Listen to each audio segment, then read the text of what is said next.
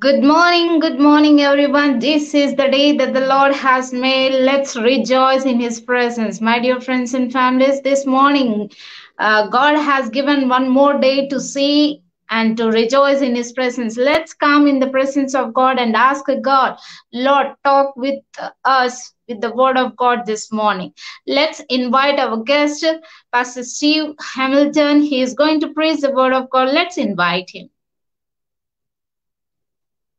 Pastor, over to you, Pastor.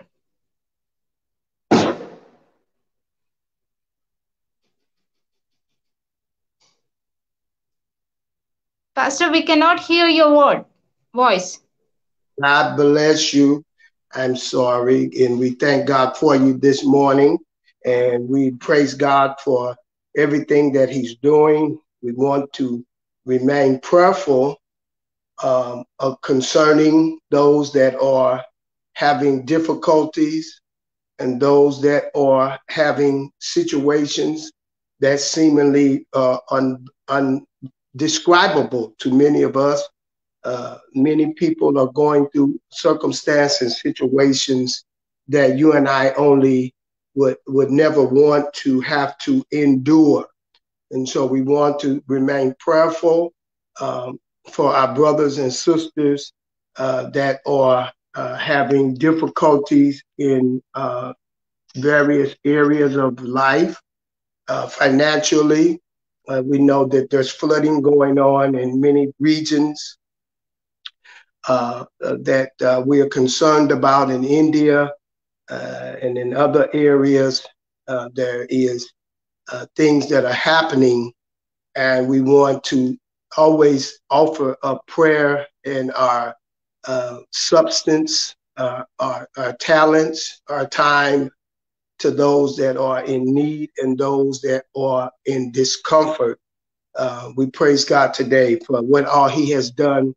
And we, as always, just want to encourage you that this is the day that the Lord has made, and shall rejoice and be glad. There's many things that you can be glad about.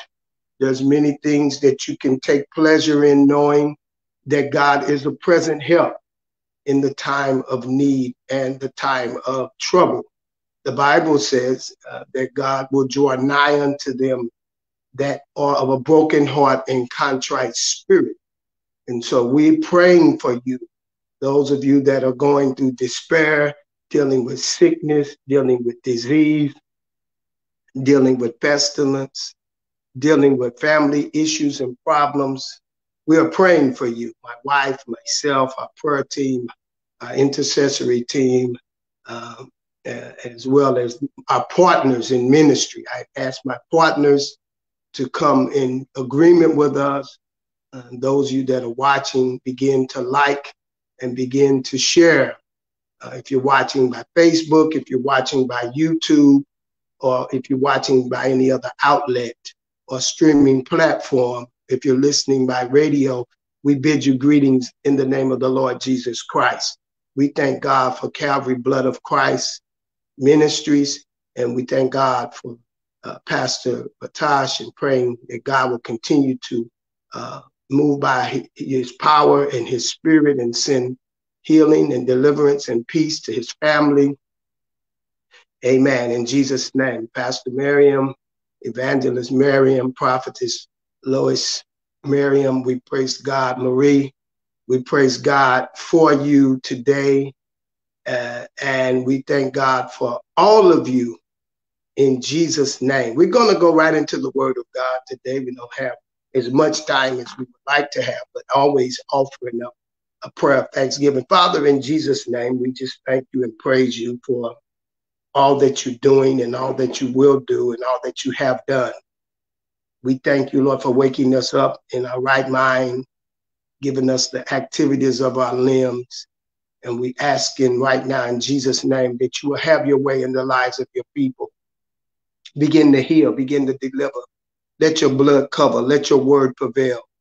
We thank you, oh God, for everything that you've done, the good, the bad, the indifferent, that we know of and that we don't know of. We thank you for protecting us.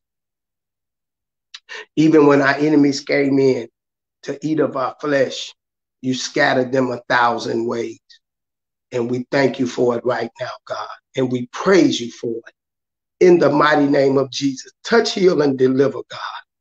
Have your way, oh God. Save somebody today by the word. Heal somebody by the word. Encourage your people through the word of God today. And we give you glory and honor for it right now. And we know that you can't do anything but fail. There's no failure in you. There's no lacking in you. There's no deficiency in you. And your word says that if you cannot lie, that if you were a man that said it, you will come to pass. Now bring it to pass, God. Everything we've been praying for, everything we've been waiting for, everything that you promised, God, begin to bring it to pass.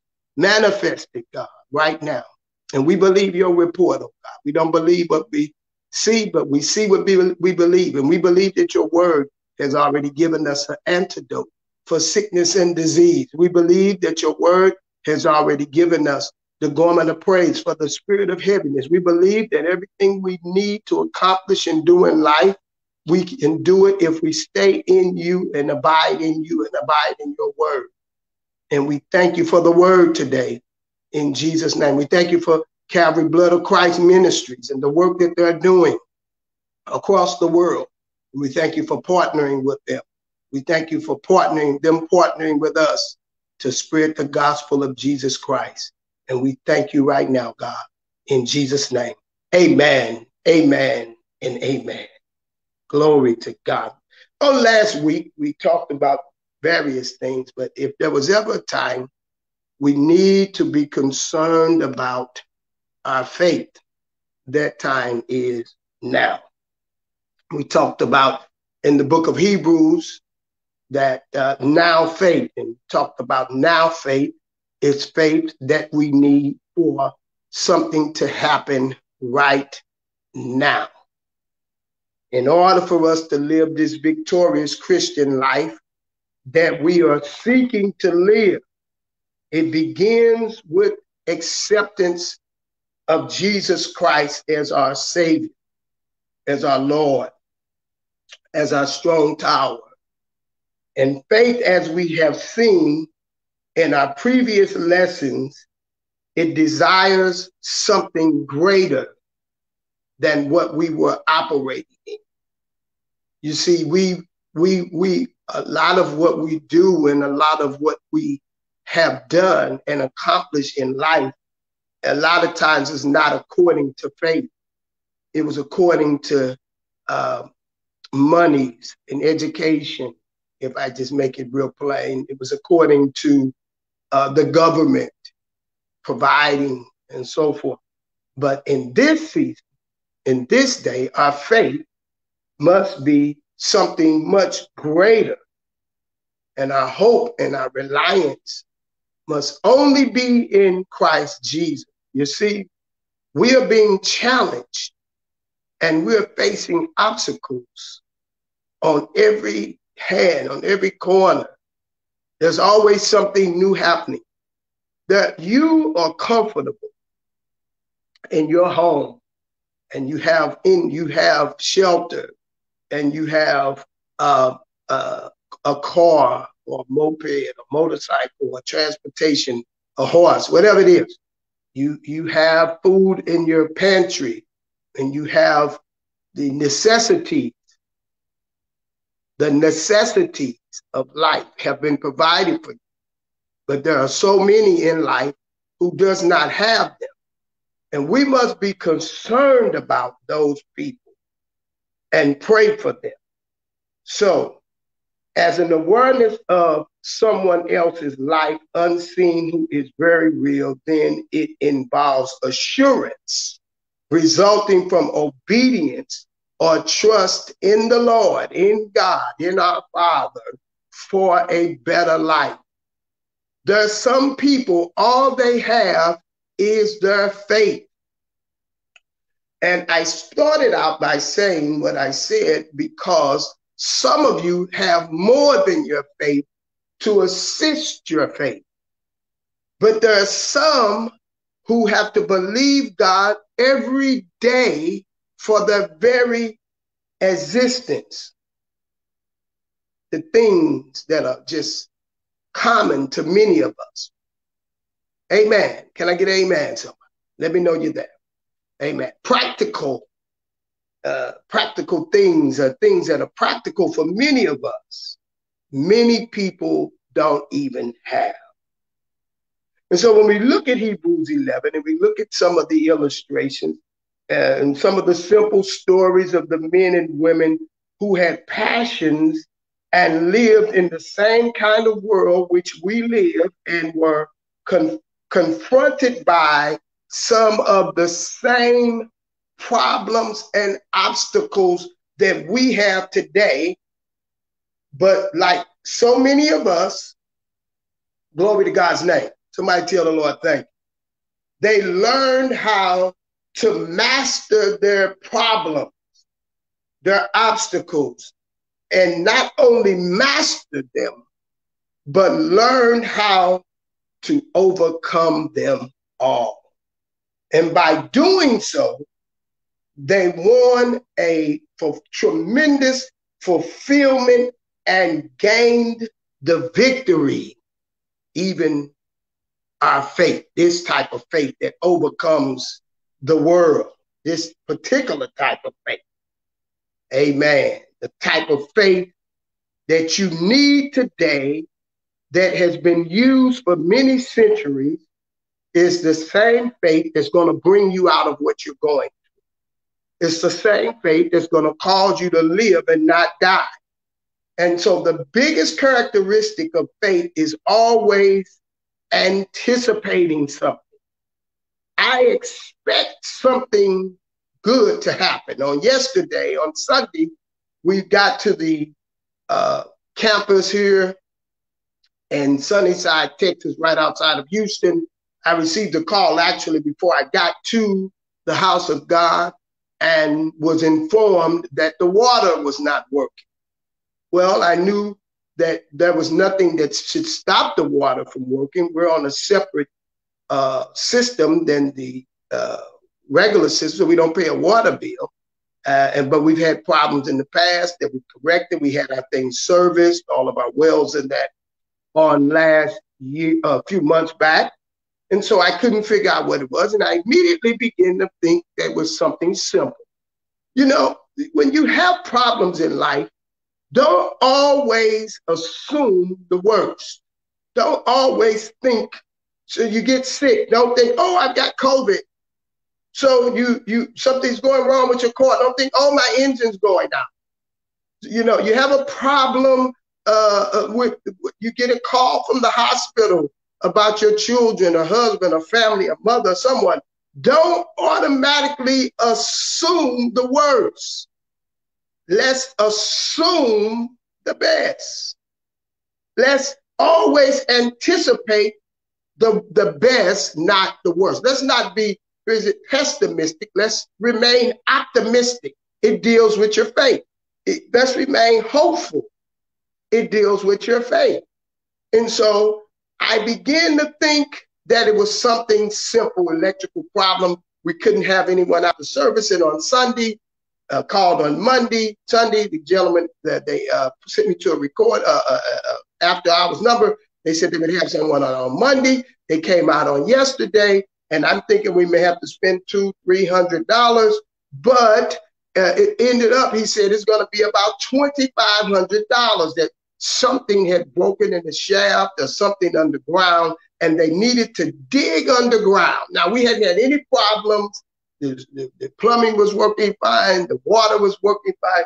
Everything was working fine. But now all of a sudden, it went from me thinking maybe $200-300 is the service call and the parts that they used before. I immediately said, okay, well, so my next thought when the guy told me was, okay, God, well, we don't really have $2,500 to take care of this. So what are you going to do?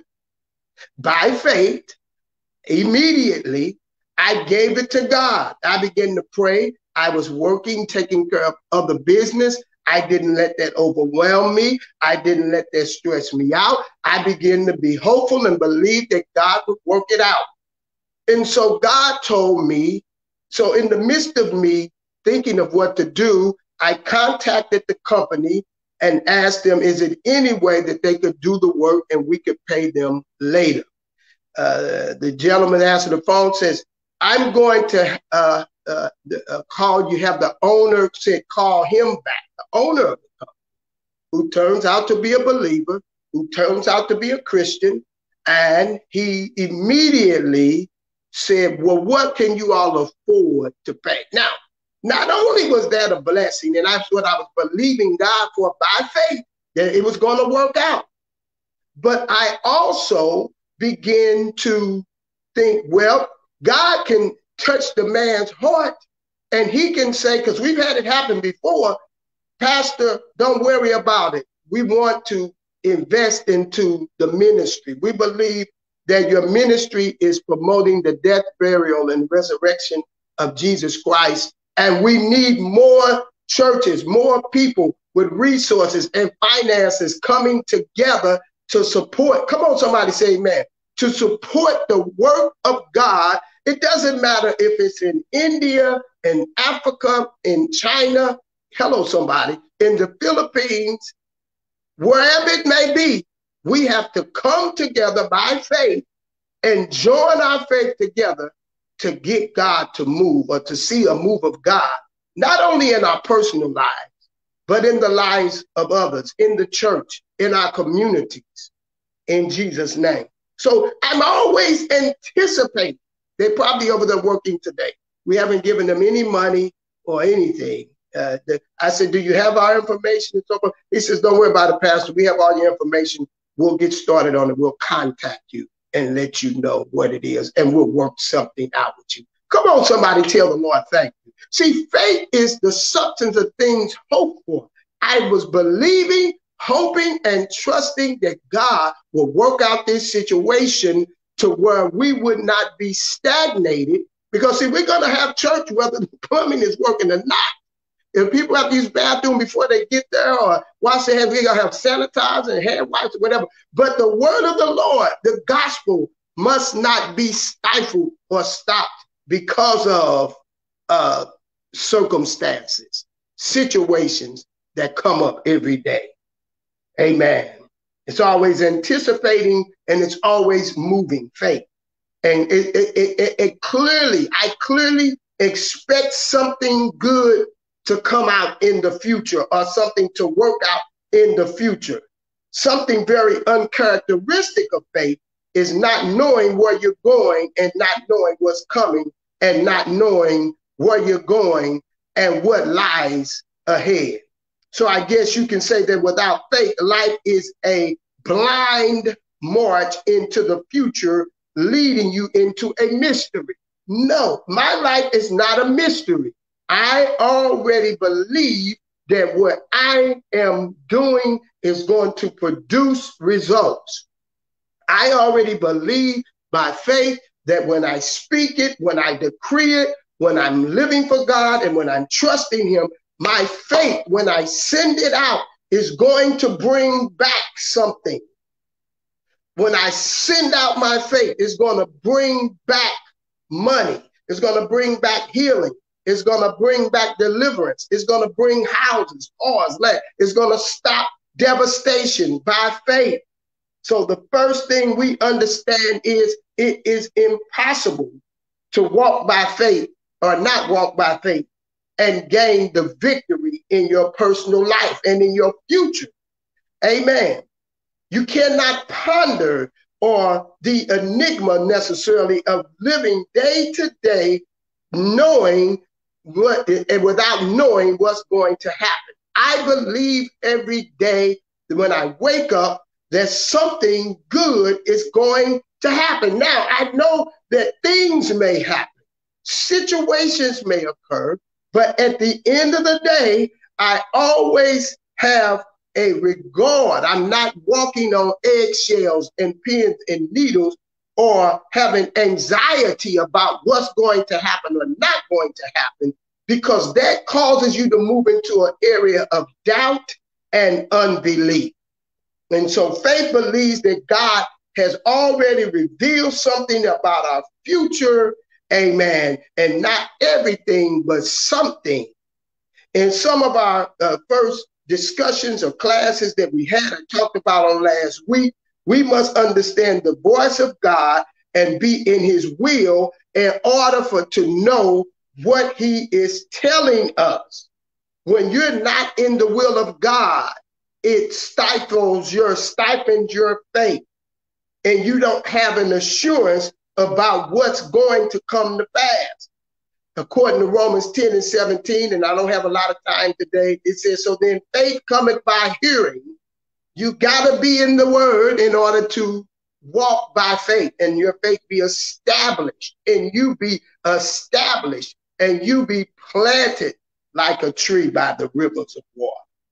Finally, once God has revealed something to you by faith about your future, or when you're walking by faith, amen, this revealed knowledge, no matter how big or small, amen, you have to be assured enough that the information that God has given you, the word that God has given you, the things that God has shown you, amen, you have to move forward with the plan, regardless if you see where God is leading you or not.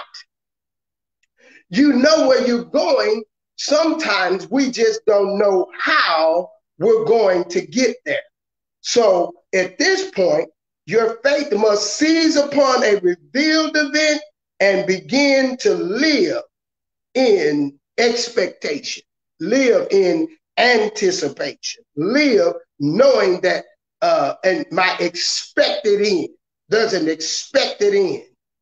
Amen. Live at the appointed time.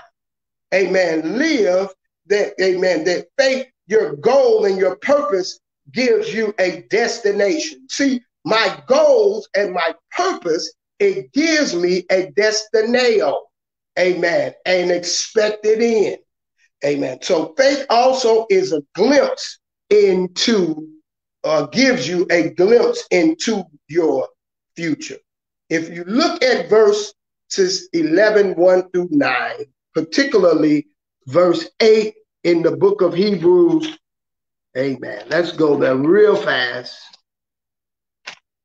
I know that we had short time today to be with you. There were some things that came up, but thanks be unto God who causes us to triumph and gives us the victory. By faith, Abraham, when he was called to go into a place which he should after receive for an inheritance, he obeyed, he went out, not knowing where he went. He just knew what God said. And my wife said to me the other day, one of our old scriptures that we've also used throughout years is, amen, obedience is better than sacrifice.